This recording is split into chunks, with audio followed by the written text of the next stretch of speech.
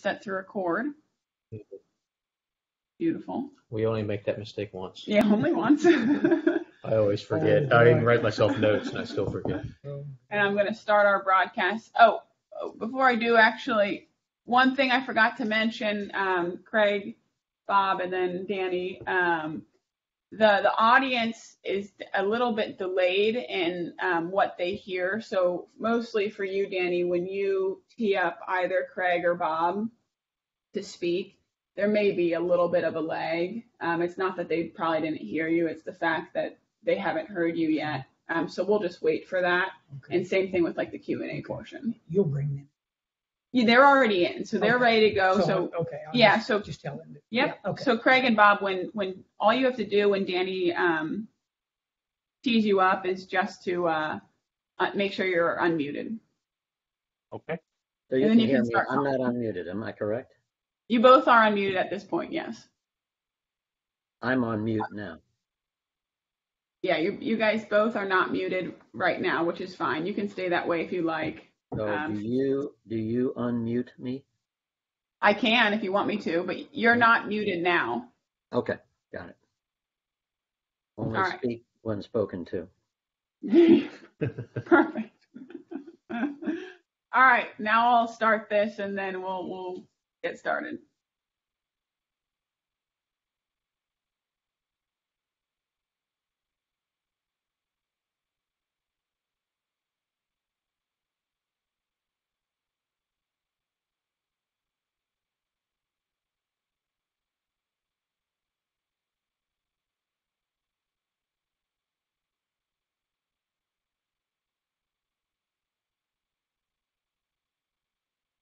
All right, good morning. Welcome to our virtual education program today. I think we're going to have a great session for all of you today. We were talking a little bit before we got started here with the broadcast. In general, it's kind of been our experience that when we talk about golf instruction and instruction programs, we usually have a pretty good audience, and it's been my experience, at least great instructors are always open to new ideas and learning from one another. And so we have what I think is going to be a great program here. Danny Edwards has certainly led, it's probably not a stretch to say, kind of a fascinating life here from self-taught into the game of golf to being an All-American at Oklahoma State, winning 5 times on the PGA Tour, in his spare time racing cars and doing that for a hobby, and then kind of moving into instruction and what he has here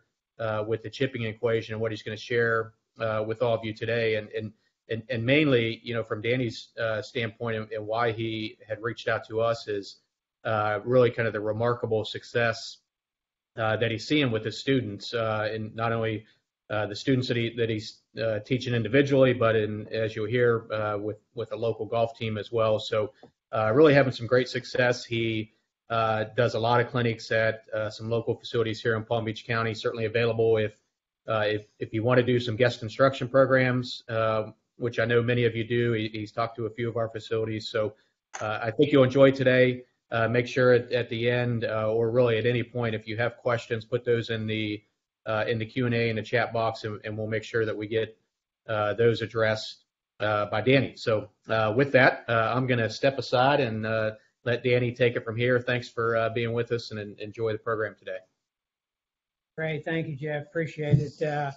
I really appreciate the opportunity to do this, and appreciate you guys and ladies that have taken the time. I know you're very busy and have got a lot to do. I'm going to share with you something today that I believe is very unique and very much leading edge.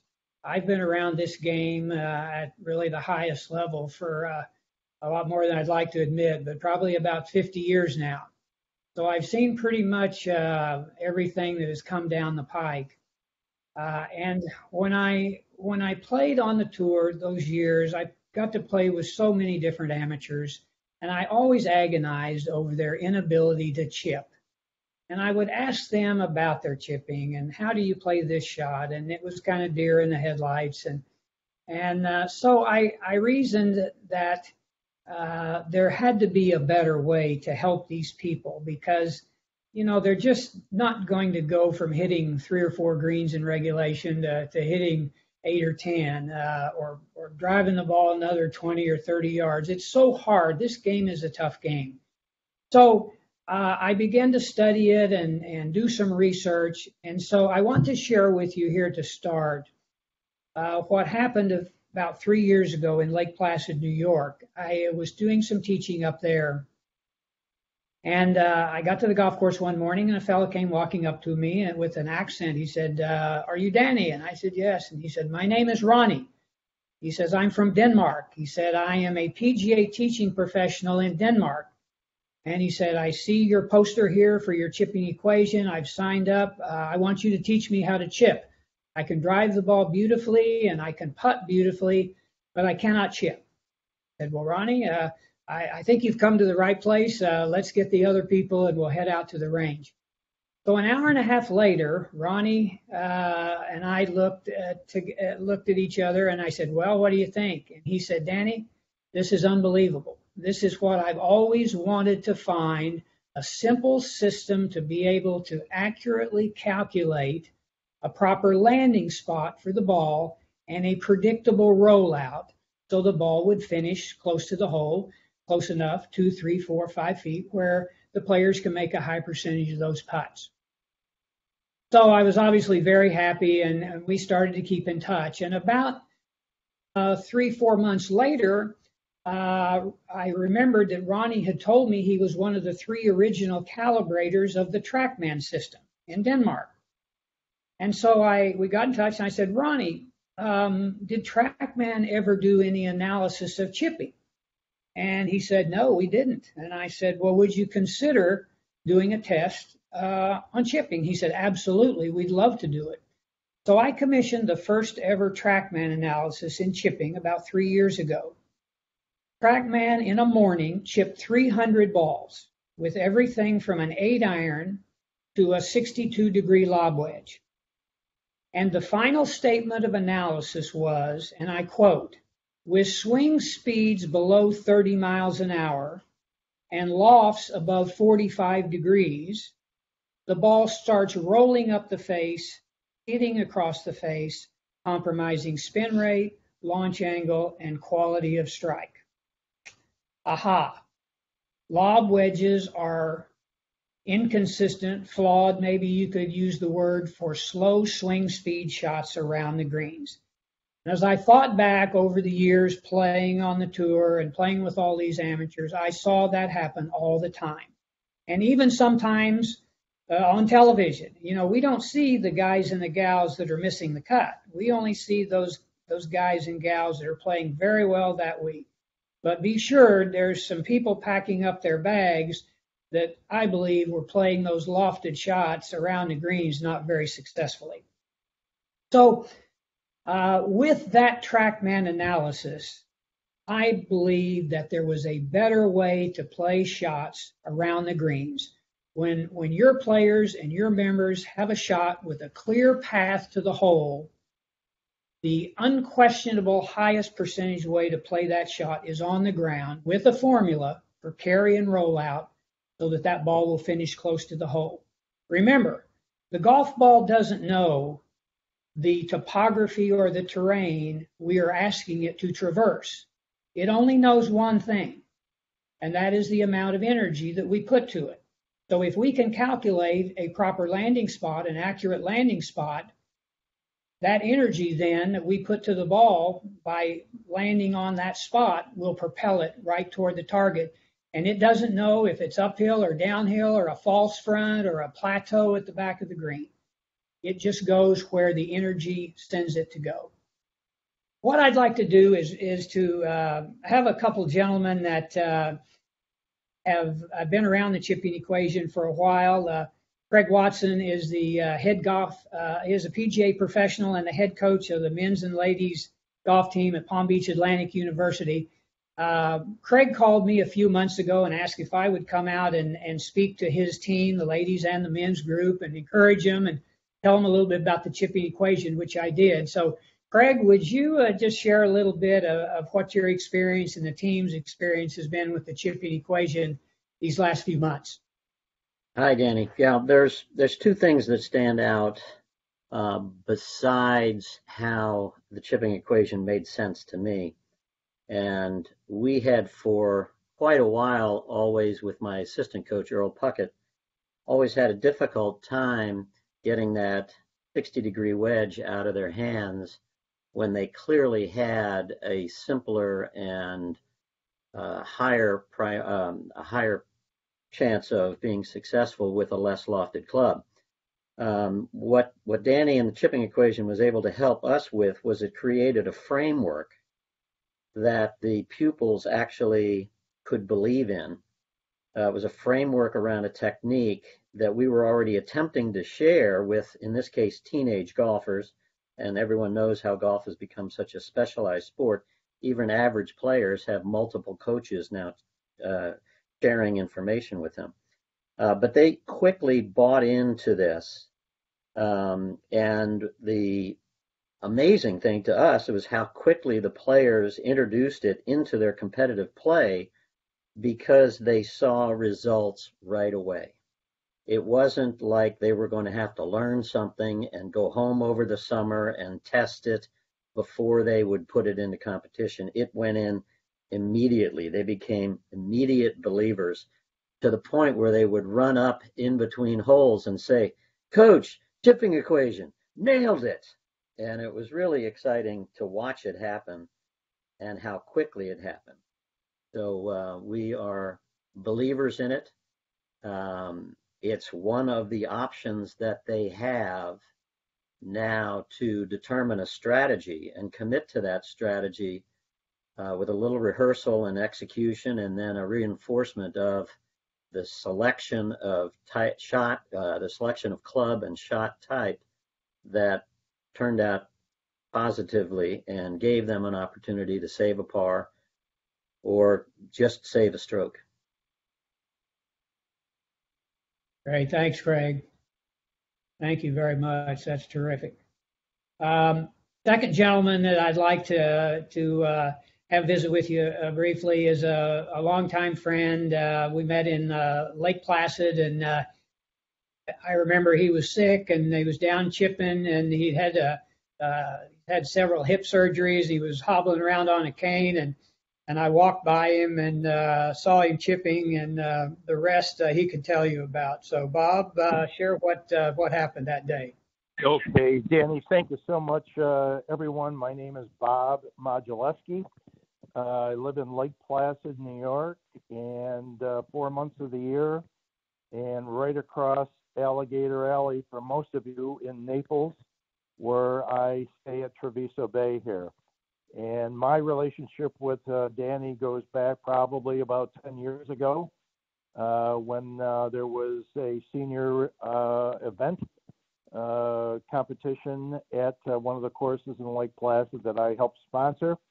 And from the day that I met Danny, he and I just hit it off and have developed the most unbelievable, cherished relationship, Danny. So I thank you. So Danny alluded to the fact that I was sick and not feeling good. Well, what happened was I had gone through my 5th hip replacement, survived, and I just couldn't wait to get to the golf course and, start out certainly by chipping and starting to practice again. And Danny walks by me that day, came right over to me, complimenting me. "It's so good to see you back on the golf course." And kind of looked at me a little bit. And Danny said to me, "Bob, we play golf 20 or 30 times every summer. And there's one thing that I would like to ask you as a part of your golf game." And I said, "Sure." He said, "I think that you're chipping that you could, with practice and believing in a system, if it would reduce 2 to 3 shots almost every round of golf, would you be open-minded to my chipping equation?"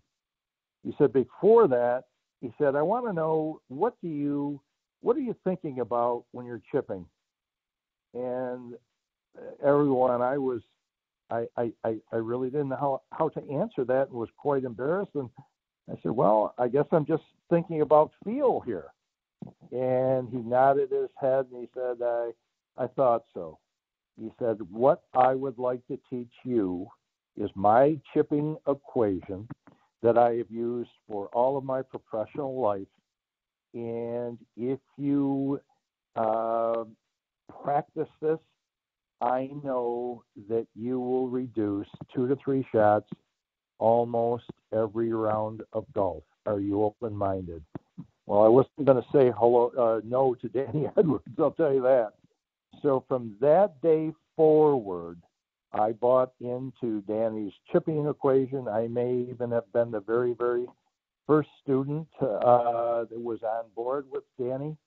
And to this day, my every afternoon over here at Treviso Bay, the last half hour of my practice is always a half hour dedicated to Danny's chipping equation.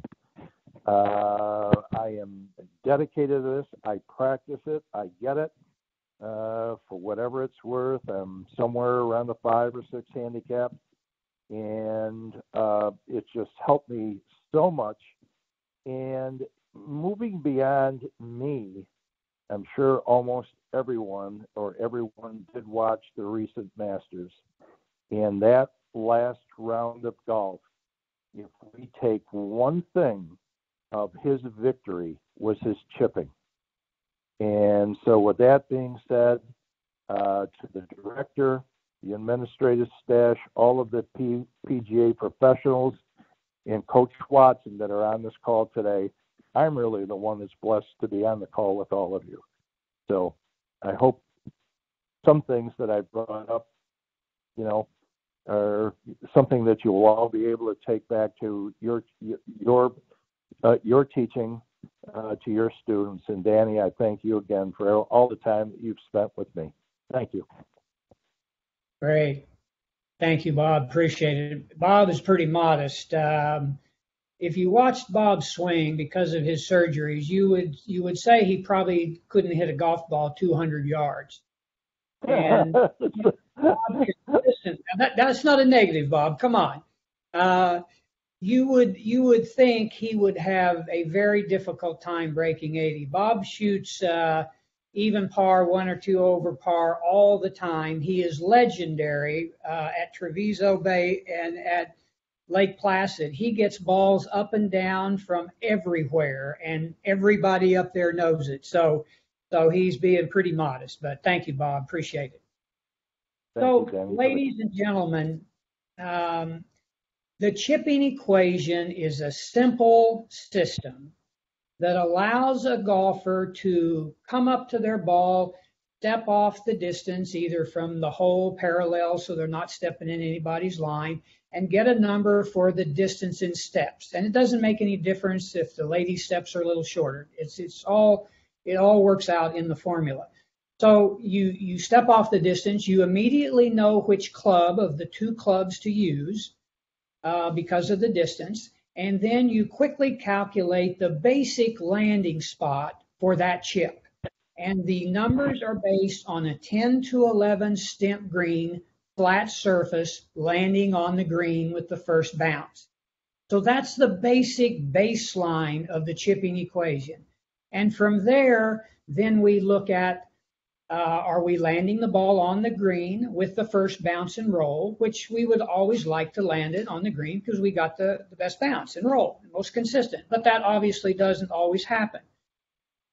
Then if we don't have that perfect situation, if we are uphill or downhill or there's a plateau where the pin is cut, we quickly can make a modification to that landing spot to allow for whatever the ball needs to do to get to that spot.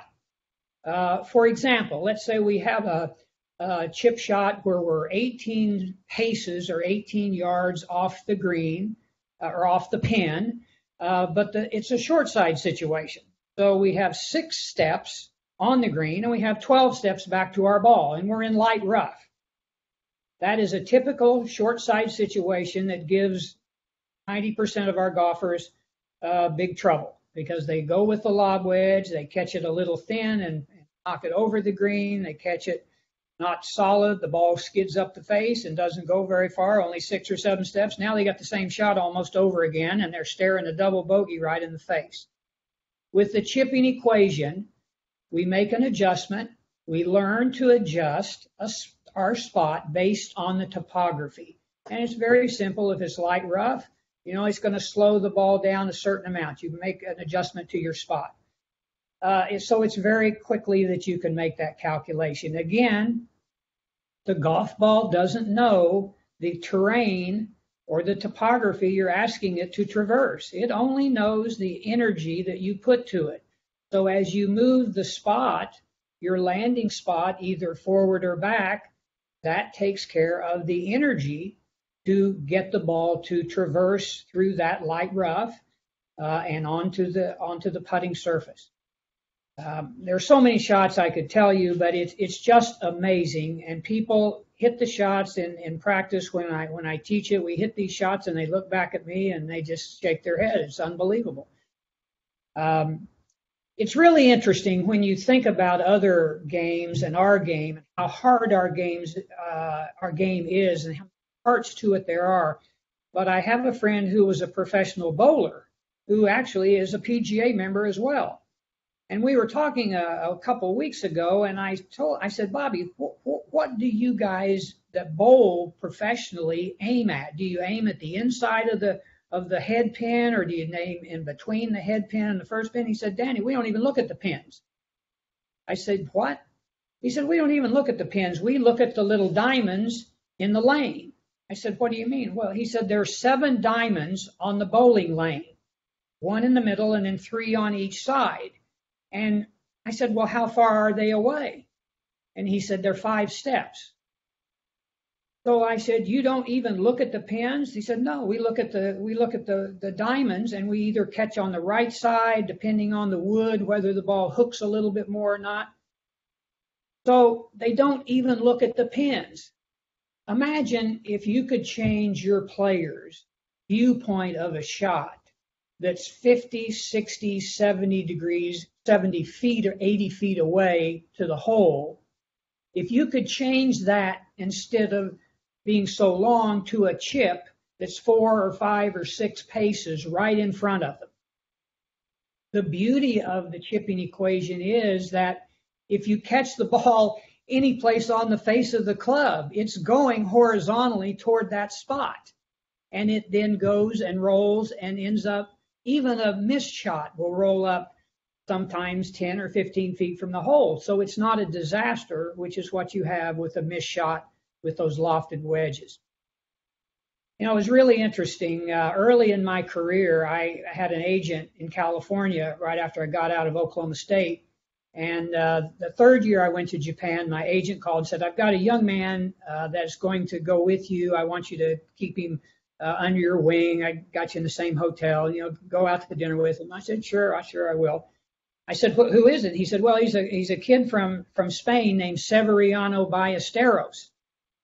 And I said, well, that's fine. I'll watch out for him and play some practice rounds. So over the next few years, I got to be fairly friendly with Sevi. He was a tough kid, as you all know. And one year at Augusta after the Masters, after the practice rounds, we were on the range, and I walked over and I said, Sevi, tell me the secret to your chipping.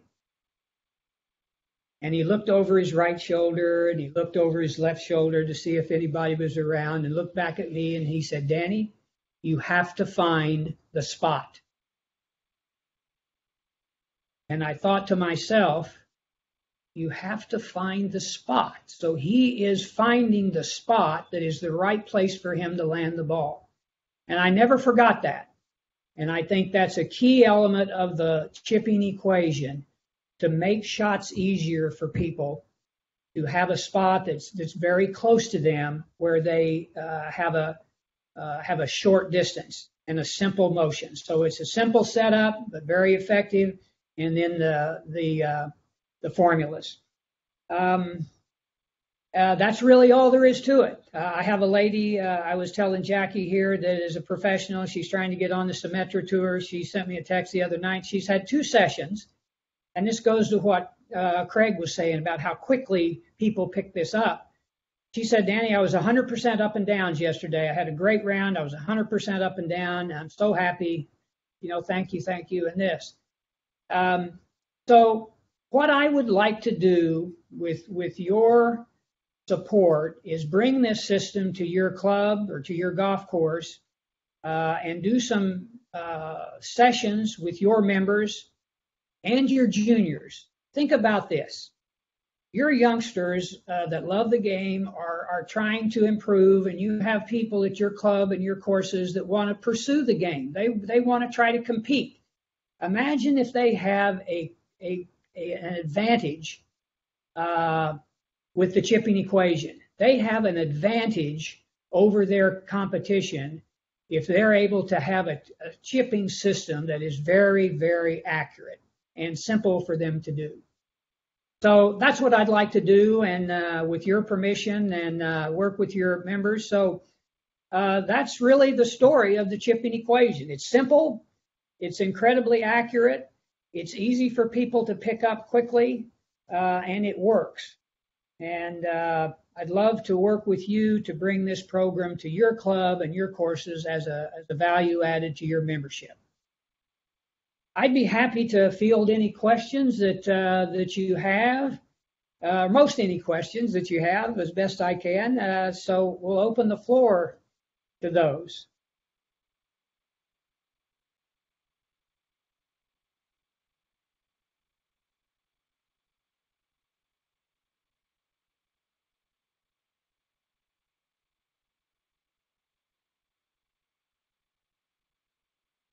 I will say one other thing real quickly that I'm pretty excited about. I sat down a couple years ago at COVID and decided to write a book. My buddies on the tour had said, hey, Danny, you got to write a book. You've done all this stuff, racing cars and building a few little businesses. And so I wrote a book called Driven, the Danny Edwards story. It's really chock full of stories of the tour life and my racing and whatnot. And so I'm excited to have it available for folks.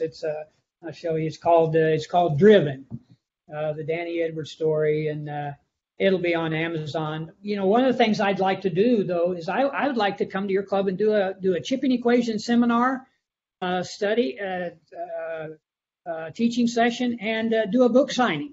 I've done some of those. They're really a lot of fun. I get to meet the people and sign a book for them, and all. It's really cool. I'd love to do that too. So. I've got a couple questions that come in, Danny. The first is, you mentioned two clubs, obviously, in the chipping equation. Which ones are those? Okay. Well, I use an 8 and a pitching wedge. And I think, as I said, there was more spin rate on an 8 than on a lob wedge, according to the TrackMan session. But those are the two clubs. And there are two simple formulas. I probably won't tell you those because I don't want to give you everything here. But those two clubs are all you need. I'll tell you this. I have a chiropractor that is a real good golfer. He was a baseball player, professional baseball player. And we played Banyans last spring. And he had a shot on the 10th hole, par 5. He was left of the green, and the pin was way over on the right. And he said, well, Dan, I taught him the chipping equation last spring. And he said, can I play this with a chipping equation? I said, well, yeah, why not? And he said, well, it's a long way. I said, well, how far is it? And he said, I shot it with my rangefinder. It was 48 yards. So I said, well, all right, what's the formula there? Well, okay, it's a spot, and the spot was on the green, just a couple of steps on the green, but it was on the green, and he was a good distance back, 10 yards or so back from the green. So he said, do I play this the same way as a chipping equation? I said, sure you do. So he chipped it. Hit it one time. He hit one ball. He chipped it. It landed very close. He landed right on the spot because I put a little piece of a leaf there. So it starts rolling now.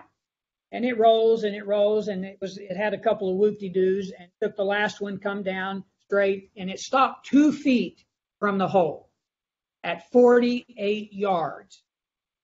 Now, if I'd have given him a lob wedge, I wouldn't have bet very much money he'd have gotten within 15, 20 feet of the hole. It was an unbelievable shot, but it just shows the versatility and how you can play balls on the ground with a much higher level of consistency. The next question is, if you're landing on the green, wouldn't there be a multitude of loft/club options to get your desired rollout? No, If you wanted to have a formula for every club, I suppose you might work that out, but that's no good. That's too complicated for people. I wanted to have it very simple, 2 clubs and 2 formulas, and I promise you can play every single shot except going over something. You can't go over a bunker, of course. But when you have a clear path to that flag, even from 48 yards, unless you're in 3 or 4 inch grass, and the ball won't roll through thick grass like that. But if you have fairway or light rough, you can calculate with those 2 clubs and the 2 simple formulas the place to land the ball, and the landing spot is close to you. The landing spot is only 4, 5, 6, 7, maybe 8 steps on the outside for a very long shot with those 2 clubs perfectly.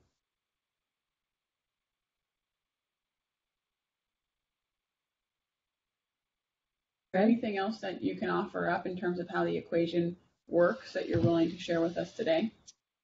Well, I think that gives you, ladies and gentlemen, a good general idea of how this works and how accurate it can be. And the rest is putting players in unusual situations, and which I do in my sessions, and show them shots that they would never have ever before played with one of those 2 clubs on the ground. And the rollout is just amazing. And as they see the balls roll up by the hole, they just can't believe that they pulled it off. There are obviously many golfers who are not particularly good at reading greens. In your experience, has there been a significant difference in the efficiency of the chipping equation between those who can read greens well and those that can't? Good question. We really don't delve into reading. You're right. Obviously Aimpoint came along and gave us some way to kind of calculate the slope of the green by training our feet to read the degrees of slope. I don't see very many amateur golfers, club golfers using that system, I'd have to say, but it is effective. Adam Scott has used it forever on the tour, and some other guys as well. But the chipping equation really is like a putt once it lands on the green. That's exactly right. But it would be read basically the same as if you read a putt once it gets on the green.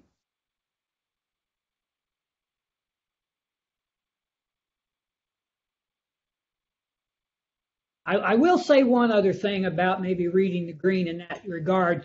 One of the things that is good about the chipping equation, very good, is that there is no spin on the ball once it makes the first bounce. All the spin comes off with the first bounce. So it's a pure roll once it gets on the green, unlike a lofted club that sometimes has spin, sometimes doesn't have the spin that you want, and you don't know. But you never have a shot that's checking up on you. It's always a pure roll because of the horizontal momentum. Horizontal momentum with those 2 clubs, 8 and the pitching wedge, comes off without any backspin. So with after that first bounce, it's rolling like a putt, so you don't have to calculate anyway for the backspin. Of course, you don't have any way to calculate the backspin anyway. That's part of why the lob wedges are inconsistent. You don't know if you're going to get backspin or not. You don't know how much backspin you're going to get. So you're just at the mercy of the contact that you make with those lofted clubs. And of course, we know from science and TrackMan that contact is inconsistent. What if you mishit it with a pitching wedge or the 8-iron?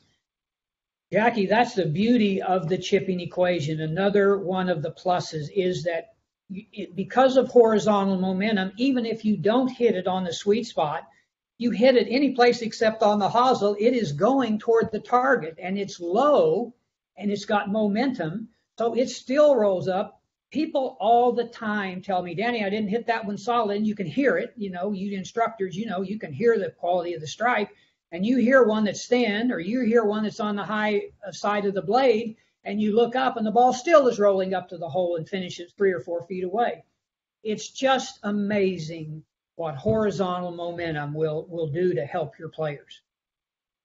And back to an earlier question, just wanted to clarify, I think, as that's what the question alludes to, is do you see a difference in great putters who take on this versus those who maybe aren't a great putter but take on this? Is there a difference in the way they're able to perform? You know, Hey, that's Danny, use me as an example. Oh, yeah. Well, you know, that's right. The closer you chip it to the hole, the better you're known as a great putter, you know, right? You know, we don't honestly get into the to reading the putt, and of course, I don't really know if they're a great putter when they come to my sessions.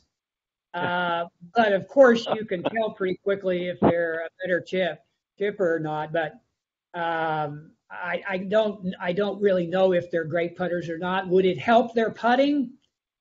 You know, I think the putting would help their chipping because they can read the putts. They'll know exactly where to play the shots, and maybe somehow the chipping equation helps their putting because the ball is rolling like a putt on the green, and they can see it roll.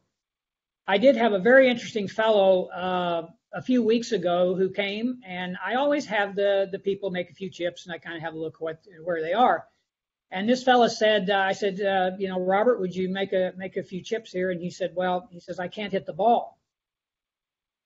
And I thought to myself, what does he mean? I said, what do you mean you can't? He says, well, I just get nervous and I hit the ground behind the ball every time. I can't hit the ball. So I said, all right, here's a little drill I'm going to give you. You know, I'm going to put a ball down here, and I want you to close your eyes. And I'm sure you guys or gals have done this too. And so he got to where he could make a stroke, and so we put the ball there, and I am not kidding you. This gentleman was in good physical condition. But he was I think he was 72 or 3. He started hitting chips, and he was just beside himself. He said, I've never chipped a ball in my life like this up by the hole. He said, I just can't believe it. And, you know, again, it's not because I'm any great chipper. It's because the system works. You know, he left about as happy, and he sent me several texts about his chipping, that he's working on it. It's going so good, and he's so happy about it. So I'm happy when he's happy. Can you talk a little bit about maybe the variables that obviously golf's played in inconsistent weather and imperfect conditions? Mm-hmm. So can you talk a little bit about how that affects this equation? Let's just say wind or rain, Sure. Slower greens, faster greens, et cetera, different grass. Absolutely. Well, I mean, it stands to reason. The higher the ball goes in the air, the more the wind is going to affect it. The closer you can keep the ball on the ground, like a putt has the least amount of effect of the wind or rain or such. So again, horizontal momentum is the golfer's friend. It will traverse through all kinds of topography, and with a formula to calculate where to land it and modifications, it's just amazing that the ball will go where you intend it to go. It's just amazing. I've had many situations. I was up on Long Island a couple of summers ago and played with a couple before the session started. And there was a huge false front on a green, and I had spun a ball back off of that down. I mean, it was probably 8 or 9 feet tall up to the green. And so my ball came back down. It's pretty close to the base there. And so the couple knew that my wife and I were there to teach the chipping equation system. And so they came over and they say, we want to see what you do on this shot. So I stepped it off. It was a short distance. I think it was only 12 steps. So I found my spot. I made a modification, which was up the hill. It was about 3/4 up the false front. I chipped it with my pitching wedge because it was the right distance. Landed there, popped up over the top, and rolled up about 1.5 feet short of the hole. And the fella said, that is unbelievable. We have played here for years, and we have never, ever seen someone chip a ball close to the hole from down there. Unbelievable. And then Danny, we have a couple more here from the crowd. So the first is, many tour players chip with a strong grip. Do you square or weaken your grip? Really, neither one. I'd say is probably a little strong because you have the face of the club. You always want that square. You don't really want any release. So the club, I just have a normal grip, light grip pressure. Part of the setup is very precise. It's not difficult. The ball position, the weight distribution, the shaft lean, how you impart the energy to the ball is all very precise. Not difficult. It's just precise. And I don't find, I can say in 4 years, I haven't seen one person come to my sessions that has the setup that they need to have to be a great chipper. Ball's not in the right position, weight distribution. So it's not difficult. It's just that nobody does it. The ball moves all around in their stance. Their weight moves all around. You know, they just don't set up because they don't know. They've never learned how to really be a great chipper and the key elements of it. Well, speaking of setup, I mean, there are going to be times where the proper landing spot will be nearer to the golfer than what the 8-iron or pitching wedge may require. In that scenario, do you ask students to adjust their ball position, hand placement, loft, etc., or does another club become an option, like a hybrid or a 5-iron or something lower lofted? If I'm correct, the first part was that you may change the landing spot. The landing spot doesn't change from the formula. It's right. Always the same. You make a modification, but there's no need for another club. Your modification takes care of whatever the terrain and the length is telling you it needs. So the two clubs will cover everything. I know for sure everything up to 48 yards Yeah. because the 8-iron worked on that shot perfectly. So the landing spot changes, the setup, the technique, the ball position, everything else stays the same all the time. Again, let's make it simple for people. It doesn't have to be difficult. Landing the first bounce on the green is not always part of the equation. That's a question. Okay? I would think, especially with skilled players, that landing the ball on the green would be first, like the first option, then decide loft to carry on the green to give desired rollout. Okay. The first part of that again, Jackie, just tell me. Yeah, so landing the first bounce on the green is not always part of the equation. It's always part of the equation. Landing on the green, it's always part of the equation. It may not be the exact spot. Particularly in short side situations. Right. Okay, so yes, it does. That's always your calculation. That's what you'd like to do. But obviously in short side situations, you're not going to be able to do that. But you still always pick your basic landing spot first. Get your distance, you get your basic landing spot, and then you make a modification if your landing spot to whatever the terrain and the distance tells you. So there are often times when you have a short side situation. In fact, that's what a short side situation is. You have to land it unless you're going to take a lofted club, and unless you are in heavy rough that the ball will just not traverse, you can play the ball on the ground. With fairway, with light rough, you can play the ball. It's amazing with horizontal momentum. It's amazing how the ball will traverse through stuff that you think, there's no way the ball's going to roll through this. I always take people at one of the places I teach, Indian Springs, and even at Fountains, and there's a great space where there's some really nasty looking light rough. And you look at that and you say, there's no way a ball will go through this. So we'll step off a short side situation where the pin is only maybe 3 or 4 steps on the green, and we'll go back, we'll get our basic spot, we'll add a step or 2 depending on the thickness of the grass, and put a tee there. And when they chip that ball on that tee and it bounces through there and trickles on the green down by the hole 2 or 3 feet, it just stops them in their tracks. And even when they don't hit the ball solidly because of horizontal momentum, the ball rolls on up there somewhere reasonably close, maybe 8 feet or 6 feet or even 10 feet. But that's a lot better than taking that lob wedge and duffing it up there, 2 or 3 steps. And now you've essentially got the same shot over again. And now if you don't get it up and down, you got a double bogey, you're disgusted, it ruins your round. play it on the ground with the chipping equation and see the beauty of how these shots will turn out. Hey, Danny, this is Bob. Can I make Hey, Bob. one more comment before I bow out? Sure. About 2 or 3 years, we talked about Coach Watts and his experience with his players. We talked about me. I brought up about the Masters, but there's one other that I would like to bring up to everyone, if it's okay, real quick. You and I were watching a tournament 2 or 3 years ago, and the player was Patrick Reed, and he came up either the 17th or 18th hole. He had about 65 feet. The second shot came up well short of the pin. And one of the announcers was Nick Faldo. And when Patrick Reed pulled out a lob wedge to hit the shot, Nick Faldo immediately, quote unquote, said, "Oh no, that is not the right selection for this shot.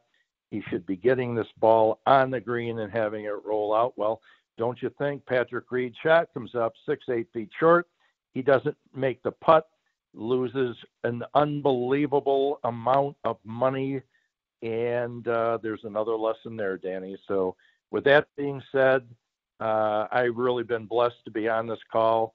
And Danny, thank you for all of the help that you've been to me, all of my friends back in Lake Placid who can't wait to see you this summer. So thank everybody. Okay, Thanks, Bob. Jackie, thank you. Thank you. Thank you, Bob. Yeah, it was interesting watching Scotty Scheffler chip at the Masters and how unbelievable he was with those shots. I mean, the last round that knocks it over the first green and chips that thing back. It looked like he was using a fairly lofted club, but it looked like he really had it hooded down. So my guess, it was probably not much over a pitching wedge. Now, Scotty Scheffler is pretty talented. Not all golfers have the kind of talent to do that. So I say with the pitching wedge, get that club and you're 8. But you got to have the right setup, and that's the part that is very important, and it's the part that nobody is set up. I don't see any players set up with the right setup to chip. Certainly for the chipping equation.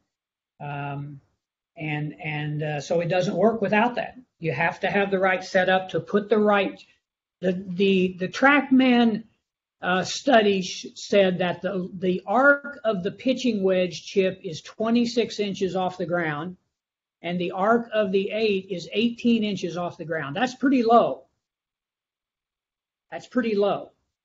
But that's what you have to get the rollout for the formulas.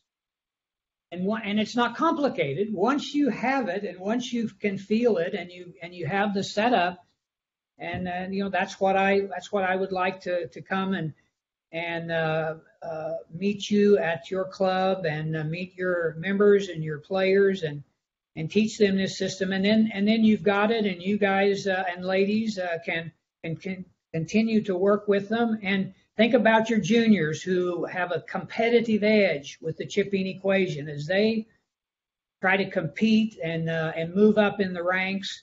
If they are a great chipper, they're going to have an advantage over their competition. Danny, how can they contact you to set something up? My email and our email of my tech person on my website, www.dannyedwardsgolf.com. You can go on there and see a couple of the other videos if you like, and just email me there at my email address is greenfixgolf, GREEN fix FIX golf @gmail.com. And you can leave messages on the website also there at DannyEdwardsGolf.com. And look for some dates that work good for you and your club. And give me a ring or a text, a message, and we'll get a date set up for you. I like to do small groups, 6 people, 3 times a day for an hour and a half. Can do 4 a day. I like to have small groups so I can really spend a lot of time with each person. And I guarantee you we'll have a great time. We'll just have a great time.